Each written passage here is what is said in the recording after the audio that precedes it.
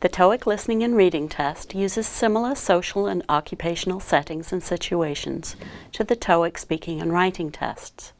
So someone who is already familiar with the TOEIC listening and reading test will find the type of settings and situations on the speaking and writing tests familiar.